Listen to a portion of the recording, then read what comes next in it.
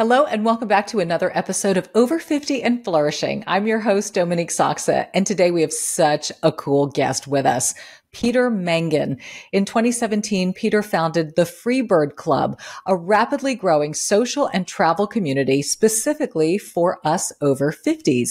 It's a unique platform where members can connect, share travel tips, arrange meetups, and book affordable homestays with other like-minded people. Peter is a true visionary within the positive aging space, with extensive experience in fostering connections among older adults and igniting their passion for travel. Peter's journey highlights the transformative power of travel for people in their golden years. Today, he's going to share his insights, his experiences, and the incredible impact the Freebird Club is having on its members. So let's dive in and explore how we can continue to flourish and embrace new adventures after 50. Welcome, Peter Mangan.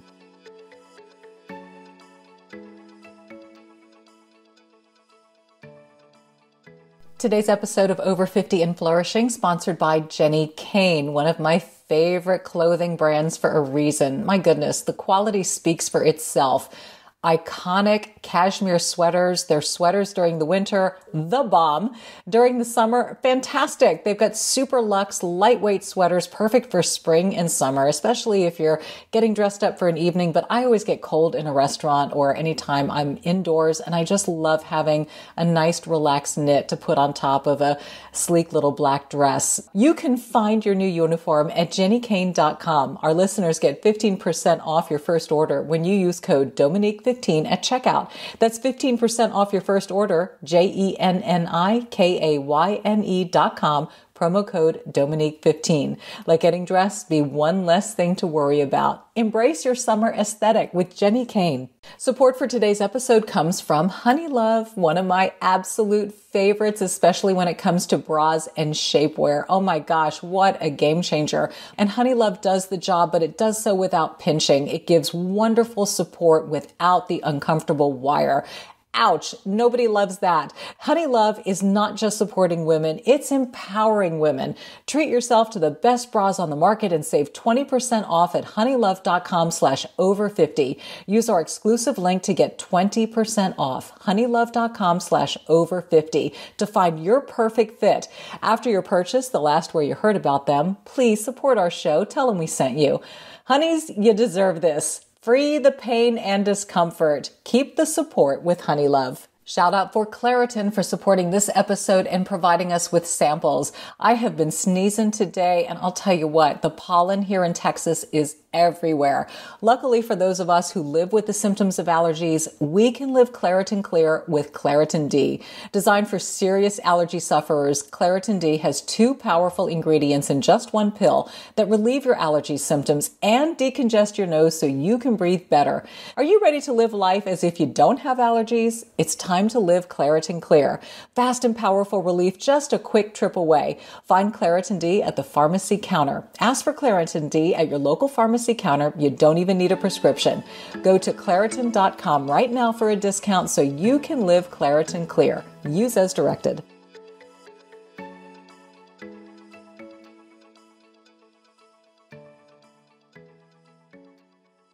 Hey, Peter, so good to have you today, all the way from Ireland, one of my favorite countries. Great to meet you, Dominique, and thanks a million for the opportunity to speak to you today. I'm glad you like Ireland. Absolutely. How do you not love Ireland? I mean, since this is about travel, today's episode, can we just start with your amazing country and how beautiful it is? I was sharing with you before we even started that when I was in television news back in Houston, our TV station partnered with the International Festival, and the host country was Ireland, and they sent me and a photographer overseas to cover Ireland for an entire week, and we did the whole coastline. You are on the southwest coast, and it's one of my favorite countries. It's so lush and green and beautiful. Yeah, in fairness, we do the green stuff pretty well, and the coastal scenery is absolutely spectacular. I agree with you. Unfortunately, you don't always get the weather to appreciate it in all its glory, but in a way that makes it even finer when when the sun does burst through the clouds and you catch a glimpse of the light on the coastal scenery and the rugged edges of the West Coast. Yeah, like I can't disagree with you. It is a beautiful spot.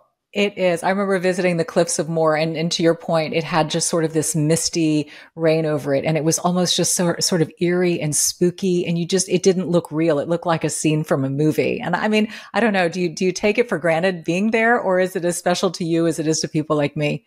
We do probably take it a little bit for granted, those of us who live down here. But, even when I go up to the cliffs, which are maybe 150 miles from where I am, my breath is taken away by them as well, So you might take your own little patch of it for granted, but once you go up the coast a little bit further in places you haven't seen so often, it's pretty spectacular.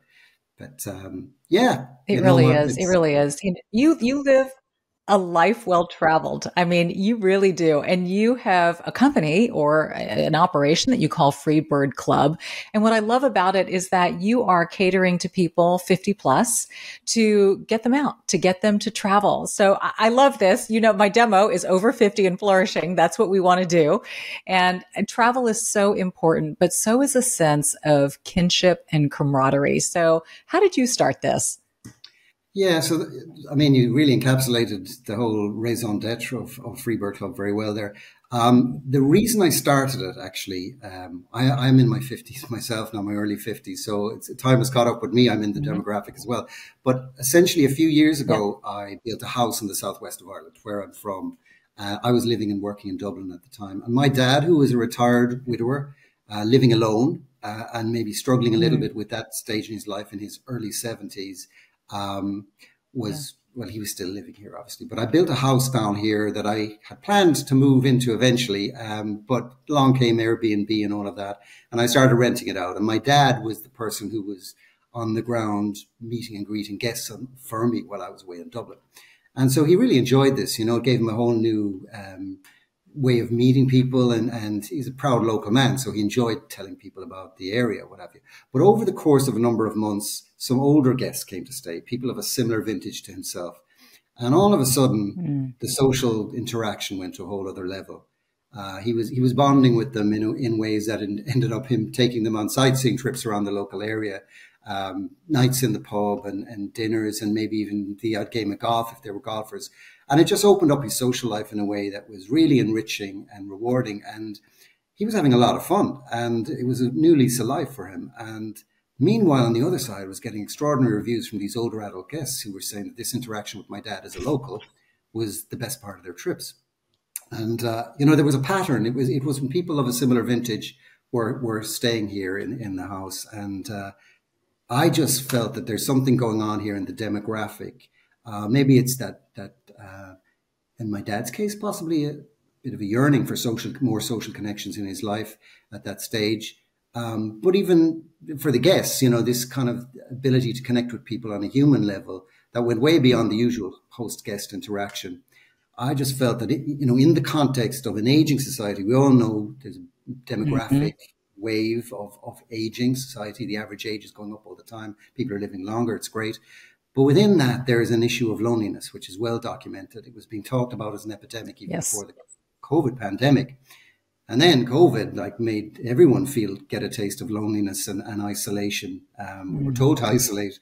But I just felt when I saw something unfold close to home, close to my heart, that was beneficial for my own dad, and to, have new social connections, meet interesting new people in ways that he hadn't perhaps expected. And it was really good for him. And I just thought this was something that could be possibly replicated worldwide. And so, because travel is the number one aspiration for older adults. And my dad wasn't actually the traveling end of the equation. He was the local. And he was getting great benefit. And I thought there must be a way to enable and empower older people to travel by connecting them with locals such that they both benefit. And it can be through accommodation, like a homestay, the really kind of social element of old school Airbnb. But it doesn't even need to be that. It could be just, meeting people on the road, so to speak. And so I set out to build something that was very bespoke and customized for the older demographic, that could enable and empower them to travel in new ways, where even if they were lacking a companion, or maybe they were a little bit nervous about taking that trip that they had maybe dreamt of, if we got Freebird Club right, if we did our jobs well with the vision of Freebird Club, there would always be people that they could connect with in those places that they want to visit. That could be fairly close to home, or it could be on the other side of the world. You know, it's not exotic travel necessarily. It could be quite localized. And that's what we set out to do basically with Freebird Club. I love it. I mean, it's one thing to see a need. It's another to meet it. And you were personally touched by something, and you had that epiphany of, you know what, it's not just my dad, it's many others out there. And what can we do? And I love the fact that you seized the day, so to speak, because so many people are moved by something, but they sit on it. You chose to act. So take us through that point of, okay, you know, I see there's a need here. I see there's a benefit. How did you then craft this program, and what were your first journeys like? Yeah, that's a really good question. And so it was kind of an epiphany. So I was just an Airbnb host, albeit an absent one in Dublin mostly. But I was seeing this unfold with my dad, and I was in my mid-40s at the time, and you know, my dad was aging, and I was concerned to a degree about him, even though he was fine overall. But yeah, so I was paying a lot of attention, I suppose, to him, and seeing something that was really improving his life was pretty powerful, I think. And I was also admiring, I suppose, from afar, the whole Airbnb, the early Airbnb story. You know, I was working in the university at the time, by the way, in research and innovation. I was on the management side, and I was very aware of the need to address problems with research, innovation, and university spin-outs and all that. So I kind of felt, kind of subconsciously, if the right idea came along, that I would take a leap and maybe go and push the innovation button and try and maybe go down the entrepreneurial route. And I guess this idea was so compelling to me. I could see it unfold very quickly. I could see it was scalable. Looking at the Airbnb model, I was very well aware of the aging issues, loneliness. I knew my dad was far, far from unique, and it felt that this was worth doing. You know, this wasn't just another business idea or a startup. I had no urge to be a founder. You know, I wasn't coming from that background, or you know, that doesn't. Although I liked the idea of innovation and all that, I wasn't out there to be a startup founder. But I just thought this was really worth doing, and I could see a way to getting it done. But how did I actually start? Go from the idea. Essentially, I wanted to validate the concept, because I was seeing a big picture in this. I really could see this being a global thing, a movement really for over 50s. Right. Probably most typically people in their 60s and 70s, you know, in the retirement stage, probably is a sweet spot for this. But as somebody said to me early on, you know, if you want to attract a typical 60-year-old, you say it's for over 50s. And so that's why it's smart. over 50s. That's very smart. Yeah, there's a psychology to that. But I've tried to validate it. So I knew some people who were in the kind of startup entrepreneurial scene, and I just floated the idea, and I got pretty good feedback. But you know, everyone's going to tell you, "Oh yeah, great idea." But I started looking for things that could validate it, and there was a program run out of the UK, Impact Hub, which is basically an incubator for social impact ideas, and they had a very specific competition for ideas that could address the challenges and opportunities of a rapidly aging society. And so I submitted an application for that. And before I knew it, I was selected. I was in London pitching, and I was selected. So this was just with the idea. This was not even a business plan. This was, well, a rudimentary business plan, but I was very early stage, and that was enough for me. So I actually got some time off work then in the university, 3 months to go to London and boot camp this, you know, in a very early stage ideas innovation incubator.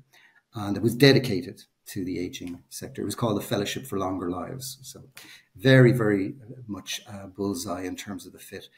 And through that, I got some coaching and mentorship, and I did some focus group sessions with older adults. I was connected to Open Age, which is an organization in London, based in London, where they have different centres for positive aging and people 50 up, etc. So I really had great access to focus groups and potential customers for something like this. And so I was able to go to them routinely for feedback on my idea. And so over the course of 3 months, I got to establish, I got my concept validated, and I got a pretty well fleshed out business plan.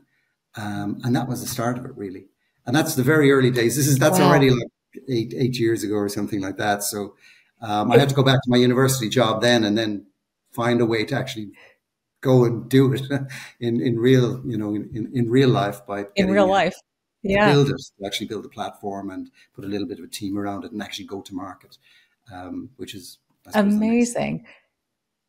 The next step. Well, you know what? Here's what I'm hearing. It's one thing to have a seed planted and then say, okay, I'm going to go give this a try, right? But you had the seed planted and you were incredibly intentional, logical, practical, analytical in how you went about this. I mean, nothing was left to happenstance. And I love that because that's also a really, really good seed to plant for somebody who wants to start a business, that there is so much that needs to be a part of that business startup. And it is research and it is time. It's not just kind of pie in the sky and let's see where things land. So I'm grateful that you shared that with the audience. We're going to take a quick commercial break because I'm excited to hear on the backside, once you had the foundation built for this, where it went and what some of those first experiences were like and the impact, most importantly, because really that's what you're trying to do here is affect change and create impact in people's lives. My guest today is Peter Mangan with the Freebird Club, a traveling group for people over 50, and that would be us. And we'll be back right after this.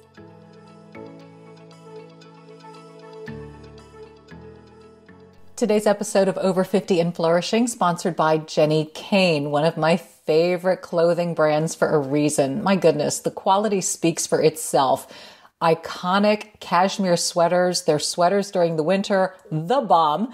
During the summer, fantastic. They've got super luxe, lightweight sweaters, perfect for spring and summer, especially if you're getting dressed up for an evening. But I always get cold in a restaurant or anytime I'm indoors, and I just love having a nice, relaxed knit to put on top of a sleek little black dress. Speaking of dresses, amazing flowy summer dresses, just beautiful.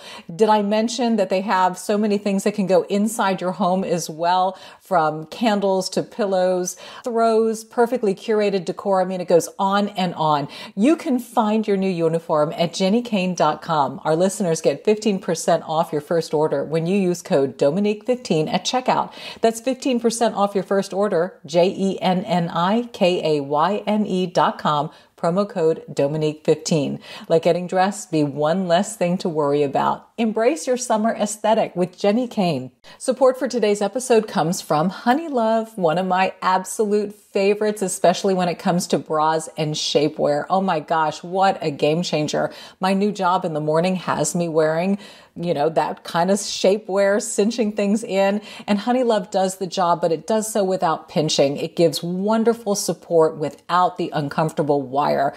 Ouch. Nobody loves that. Their crossover bra, probably their best seller. It is a go-to. It offers all the traditional support of a regular bra without the underwire. Plus, it's got this mesh detailing there and it adds just a little touch of sexy. It is just the right thing. Honey Love is not just supporting women. It's empowering women. Treat yourself to the best bras on the market and save 20% off at honeylove.com/over50. Use our exclusive link to get 20% off. honeylove.com/over50 to find your perfect fit. After your purchase, the last where you heard about them, please support our show. Tell them we sent you. Honeys, you deserve this. Free the pain and discomfort. Keep the support with Honey Love.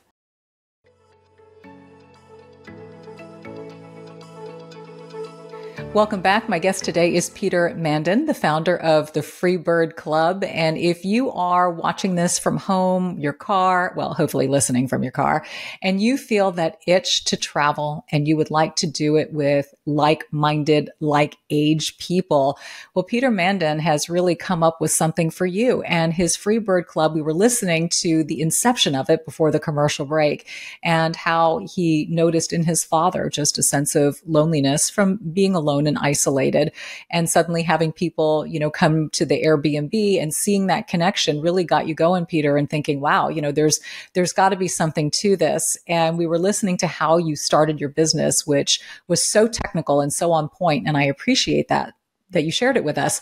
I'm so curious, once you got the groundwork laid, what were the next steps for you? Okay, so the next step, really, I came back to my job in the university, and I tried to figure out a way to actually get this thing built. And so I guess I was lucky. In the university, I was able to identify somebody, with the technical skills, a programmer who could build this in their spare time.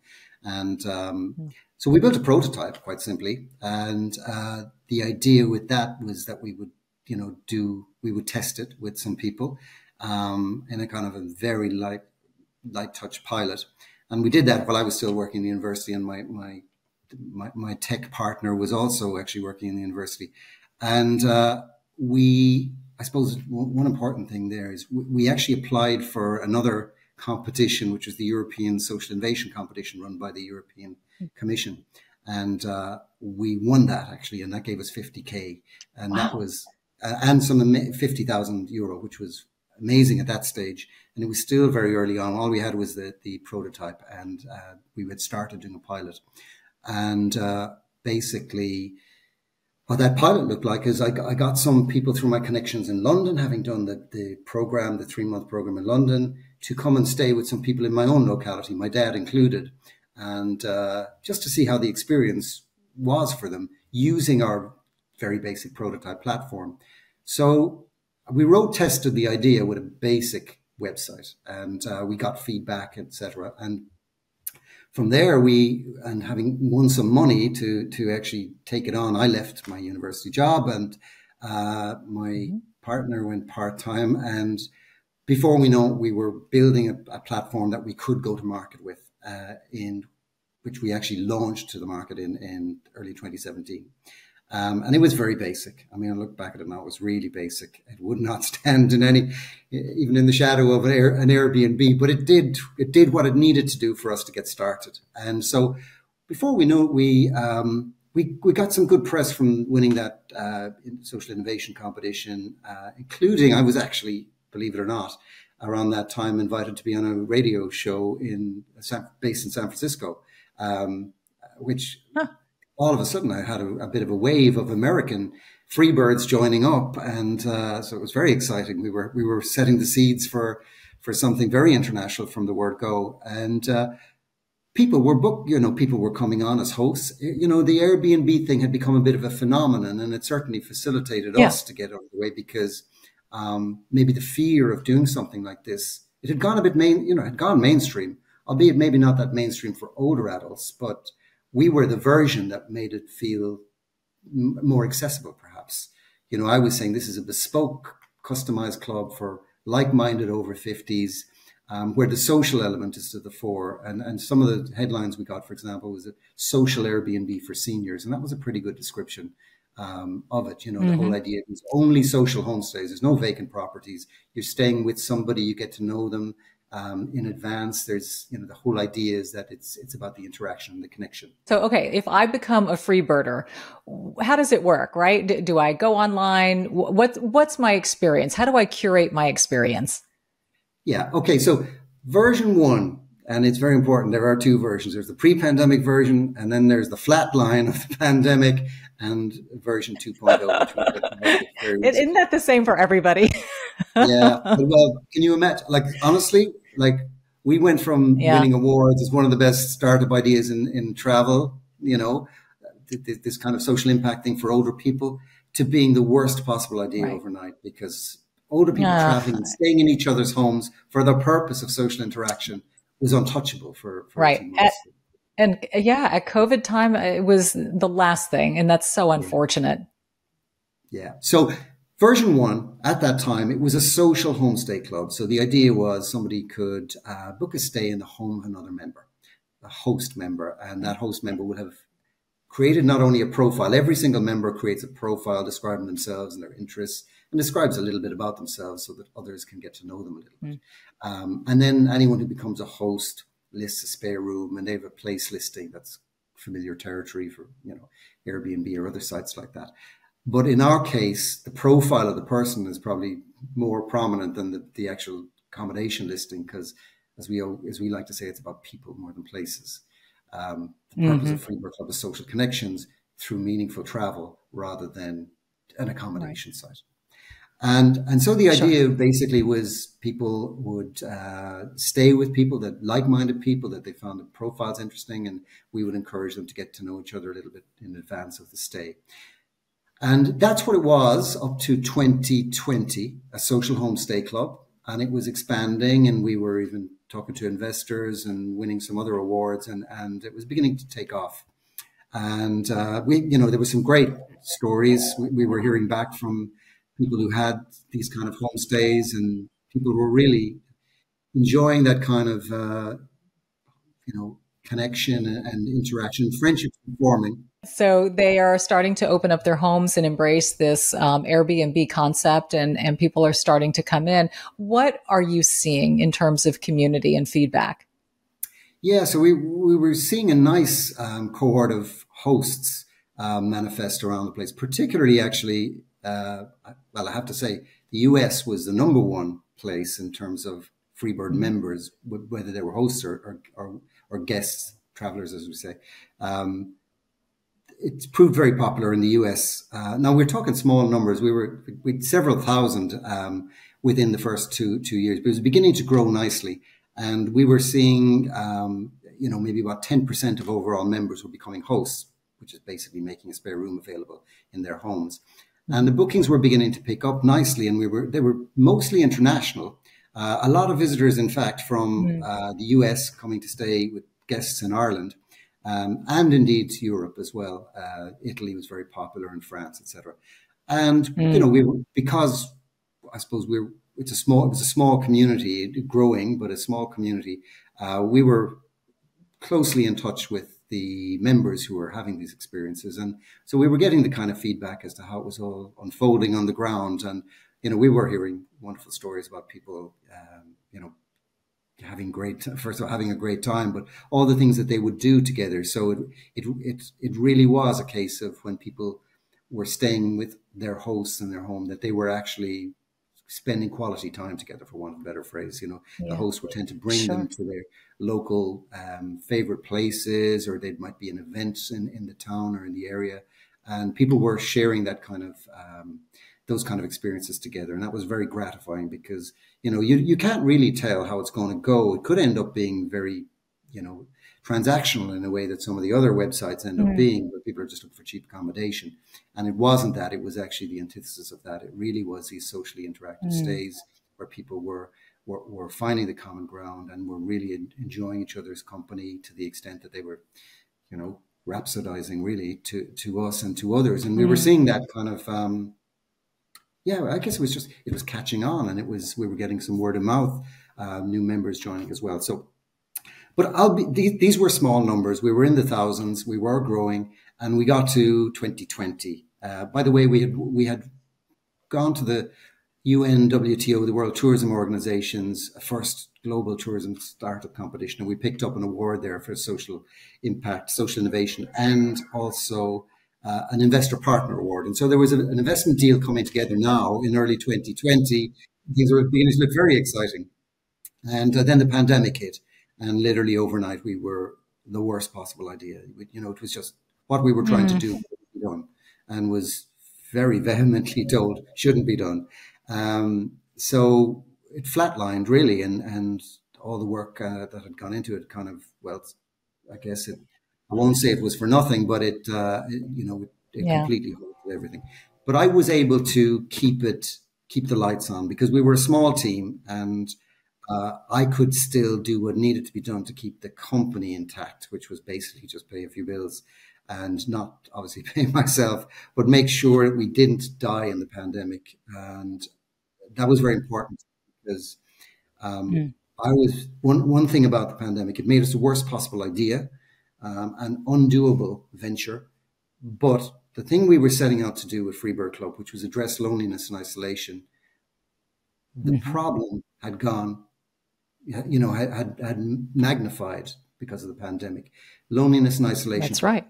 Across the board, every generation was suffering from loneliness, and all the stats were indicating that this problem that we were looking to solve or address had gone through the roof. And so if Freebird Club was ever going to be a good idea, it was going to be probably a better idea on the other side of that.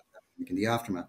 So I just felt I can't let it go. I got to hang around here. I got to find a way to hang in there such that when things open up again, we have a very creative solution that can help get older people back out there in circulation, doing the things that enrich their lives and have fun again, And so, so I guess really when I hit 2022, I was looking for the resurrection. There was nothing left really in the tank, but the idea was still intact, and I was very driven to try and bring it back to life. I'm grateful that you weathered the storm, and a lot of businesses suffered and many failed during that time because they couldn't survive, meet overhead, and take care of what they needed to take care of. So grateful. I mean, you made a very valid point. The need was great prior to 2020. The need was greater post-COVID, and at least you were around to stick it out and to do it. You mentioned a word earlier on, and I'm so curious about it. You said a word, transactional. You didn't want it to be transactional. It was more of a sense of community, a sense of fellowship. But is there a transaction that takes place to be, in the Freebird Club? I mean, does the person who offers up their home, do they get paid? Is the person who's traveling to the home, are they paying? Is it a nominal amount? I mean, how do you figure all of that out? Yeah. So there is a financial aspect to it. Anyone who is becoming a host can charge a rate per night for the accommodation. So we have taken a little bit of that model and brought it into Freebird Club. But because of the nature of Freebird Club, which is all about community and enabling others, the rates that people charge tend to be less than you would find on other websites. So we encourage that. If you're looking to make money, if your primary goal is to make money, Freebird Club is probably not the place to be a host. And the reality is, Freebird Club, it's not, you're never going to have guest after guest after guest in a conveyor belt kind of way that you can get, say, for example, on Airbnb. It's going to be periodic. We don't have that kind of scale. Certainly not now, but there might never be that kind of consistency that you get with the mega home sharing platforms. And so people in the main are doing it for reasons that are much more about social interaction, meeting new people, and having those kind of cultural exchanges that travel allows. And that's really important. I mean, that's the DNA of Freebird Club. The other thing, though, is there are three key things we want to achieve with Freebird Club, or three problem areas that we want to address. One is loneliness and isolation among the older demographic. Number two is lack of travel opportunities for older people. A lot of people, research reveals a lot of people would like to travel more in their later years, but often feel they can't because they lack companions, or perhaps they lack the confidence to go alone. And then the third part is the third element is a lot of people might struggle in retirement with inadequate pensions. And yet many are sitting in empty nests with spare rooms. And there's very few opportunities to supplement your income in retirement. And here is an opportunity to do it in a way that's accessible, that you might feel comfortable with. And we want to empower that as well. So there is a financial aspect that can benefit people. For some people, it can help them to age in place if they can generate a little bit of income that can help the bills, etc. So we think it's an important element of it, but we're trying to make sure that, well, in our I suppose in our kind of encouragement and our advice to members, it's not about charging a lot, but it is about helping to maybe maintain your own property. But the whole issue really is around the connection first. And if there's some monetary benefit to hosts, that's fine, but it's not the focal point of Freebird Club. Yeah, and you brought up such a good point. I know my mother in her later years was frustrated. She wanted to work. She still wanted to derive an income, but it's very hard, and she was like that well into her 80s. But you age out of a workforce, and you brought up a really good point. You can use your home as a revenue stream, and you can use your home as a sense of welcoming and creating companionship. So really, you you knock off two things at once. You can make, not to your point, it's like conscientious charging, right? But also the companionship that you get, and you open yourself up to rich experience. And I would have to think that a lot of your members have sort of become lifelong friends.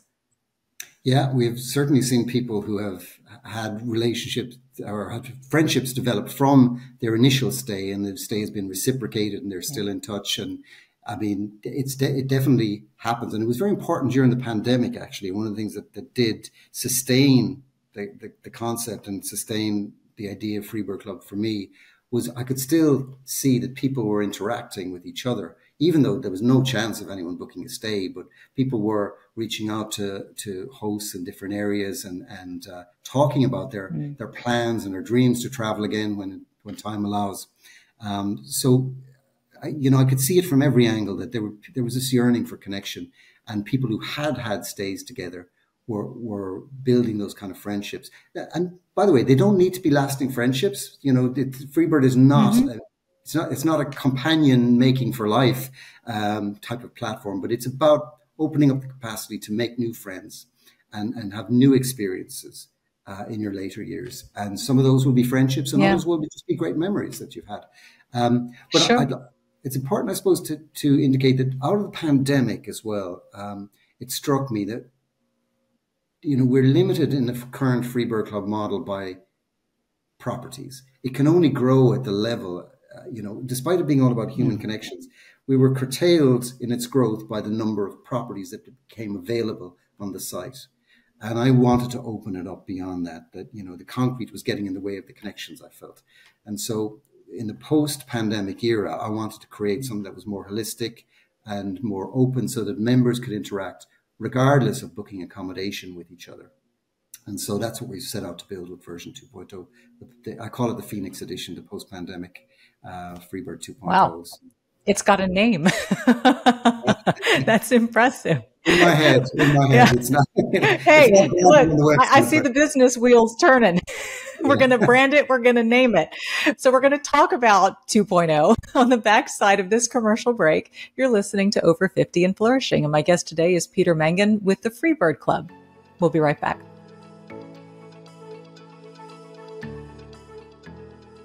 Shout out for Claritin for supporting this episode and providing us with samples. I have been sneezing today, and I'll tell you what, the pollen here in Texas is everywhere. Luckily for those of us who live with the symptoms of allergies, we can live Claritin Clear with Claritin D. Designed for serious allergy sufferers, Claritin D has 2 powerful ingredients in just one pill that relieve your allergy symptoms and decongest your nose so you can breathe better.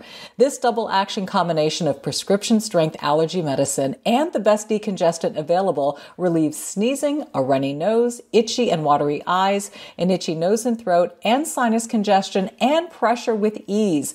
Are you ready to live life as if you don't have allergies? It's time to live Claritin Clear. Fast and powerful relief just a quick trip away. Find Claritin D at the pharmacy counter. Ask for Claritin D at your local pharmacy counter. You don't even need a prescription. Go to Claritin.com right now for a discount so you can live Claritin Clear. Use as directed. Welcome back. My guest today is Peter Mangan. He is the founder of the Freebird Club, which is such a neat opportunity for people over 50 to be able to travel. And it really started with an idea that he had from his dad of opening up the house as an Airbnb. But what you found, Peter, was that this brought your dad great companionship later in life.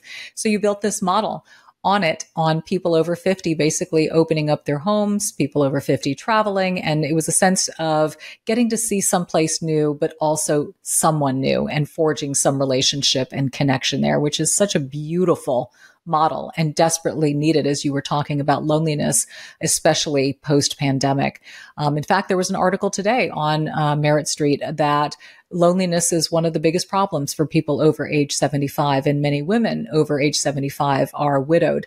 So you're really speaking to a large sector of my audience. And as you talk about the Freebird Club 2.0 post-pandemic, I'm sure, so many questions to get to, but safety, how it works, where you get to travel, how you've expanded. So I'll kind of let you launch into all of that. Yeah, well, certainly safety is very important for anyone. online and traveling in this kind of way, but particularly for this demographic. And so, I Yes. mean, what we do first of all, with our club is there's an onboarding process when you sign up that everyone has to go through a process of registration and being verified. And obviously, we don't go as far as vetting, police vetting or anything like that, but people do have to provide details that need to be verified in terms of their contact details. There is a payment to joining Freebird Club, a very modest payment, but by doing that, there's a paywall that, and this came in fact out of my early focus group sessions, where when I suggested it might be free, people said, well, if it's free, sure, anyone could be on it. So a modest paywall is actually a good thing in terms of creating a benign barrier to entry that increases the likelihood of only authentic people being in the club. But we require an ID that needs to be verified. We also go through a list of questions with people who are joining up that all get checked, also alongside a profile photo which needs to match with their ID, etc. It's actually quite a burdensome onboarding process, but it's required in order to verify the identity of people as best we can. We also, for anyone who's becoming a host, we require evidence of the proof of address and that kind of thing as well. So we do as much as we can to make sure that people are who they say they are, they're living where they are, etc. But ultimately, I want with Freebird Club to have a level of really hands-on customer service, so that if anyone has any concerns, that we are on the other end of a phone, that it's not a bot-driven customer service, but that we're very close to our customers in a way that they feel that they can contact us if there's any issues they want to discuss, or if they have any concerns. But in terms of how it works, I wanted to maybe differentiate version 2.0 from version 1, which was version 1 was just homestays, people traveling and staying in each other's homes or hosting others.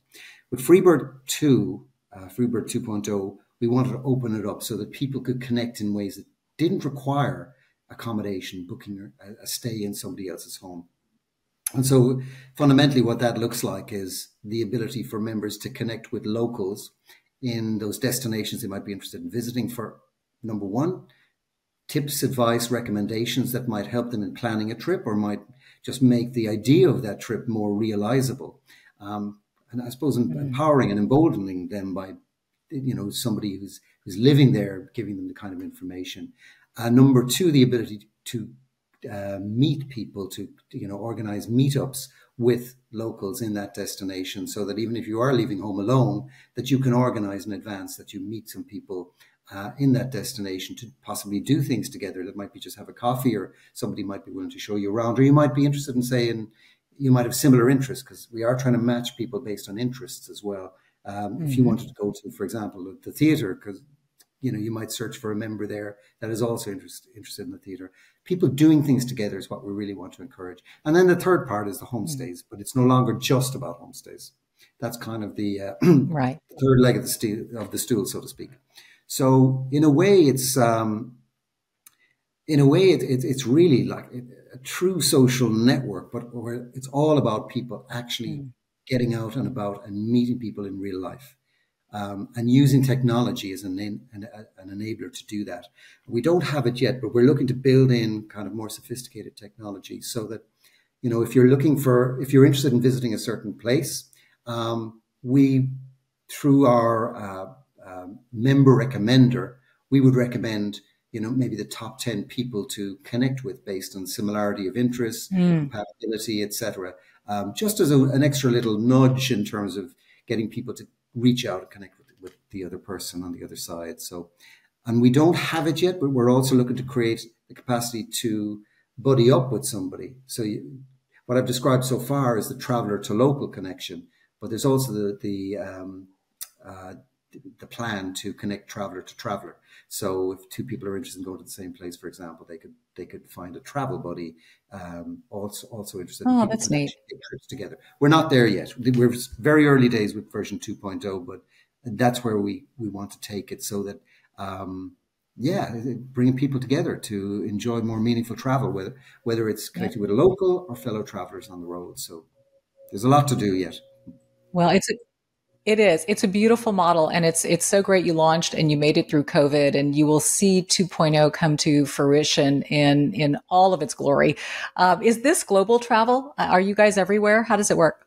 It is global already. We have members in 35 countries already. And we just launched, by the way, 2.0 last summer. So we're only getting out of the blocks really with this new model. So but we already have members in 35 countries. The US is still number one in terms of that's where about 45% of our members are from, and about 75% of our membership are women. There definitely does seem to be the ideal Freebird right now, or the classic Freebird is probably a woman in her maybe mid 60s, retired, looking to have more travel experiences, looking to meet more people through travel, and they've seen Freebird as a way to do that. So we're very excited about hopefully delivering the kind of experience through the club that seems to be growing in terms of people's appetite. There does seem to be a real wave now of older women, particularly looking to travel, often solo, but not looking to do it alone, but perhaps planning the trip and leaving solo, but meeting people through through these kind of encounters and connections in their travel. Yeah. It's interesting, Peter. I got a little taste of that. In October, I'll be hosting a trip. There are companies that will partner with, people who are in my space to host trips with the audience. And, I'm doing a trip to Greece the first week of October with 25 members of my community. And I was absolutely floored with how quickly that trip sold out, for the very reason that you said.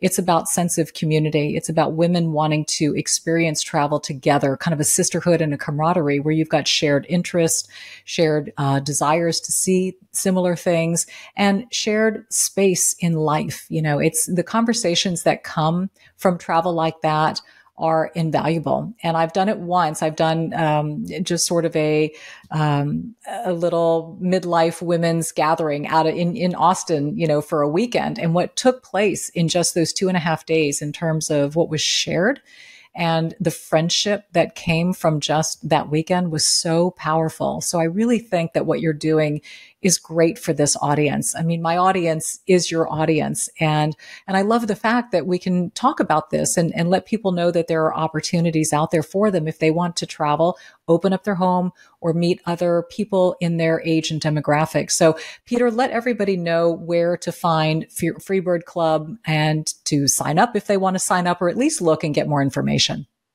Absolutely. Yeah. So we're at freebirdclub.com. That's our website. We don't yet have a mobile app. We'll eventually get there, but freebirdclub.com is where they'll find everything they need to know about us. And our website is improving all the time as well. In fact, we're looking to release a new homepage in the next week or two. They'll also find us on Facebook, Freebird Club. Just search, you'll find us there. We have a nice following on on Facebook, and we're looking to expand our socials, but we're growing into that. Well, that's great. We're so happy to get the word out about what you're doing. And I certainly wish you all the best. I know that you are affecting lives. You're affecting change in people's lives and really opening them up to the sense of connection and the importance of connection. And sometimes you don't know it's missing until you connect. And then suddenly you realize, oh my gosh, I have been lacking this in my life and I'm hungry for it. So I really thank you, Peter, for just sharing Freebird Club and really for doing what you're doing, that your seed was planted and you acted on it and you continue to water it and let it grow and let it flourish, as we say here on Over 50 and Flourishing. Thanks for being with me today. Thanks a million, Dominique. I really appreciate the opportunity and thanks for the chat. Really enjoyed it as well. Yes, me too. Thank you, Peter. How wonderful chatting with Peter and getting to know him and his mission. Really, really wish him and the Freebird members all the best in their journeys. If you are enjoying what you're listening to, you like Peter, give it a thumbs up. Let me know what you would like to see and hear for future episodes of Over 50 and Flourishing. If you're watching on YouTube, don't forget to subscribe. Just hit that little red subscribe button and you'll get notified every time I release a podcast, which is on Monday, and a YouTube tutorial on Thursday. And if you're listening, wherever you listen to podcasts, whether it's Apple or Spotify, please don't forget to rate, review, subscribe, and share Over 50 and Flourishing with those you know and love. I'm so grateful you're here. I appreciate this community, and let's continue to flourish in midlife. I'll see you next week.